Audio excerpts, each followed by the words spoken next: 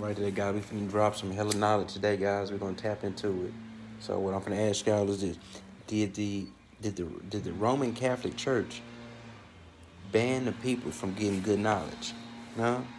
Did the Roman Catholic Church keep the people from getting the real knowledge?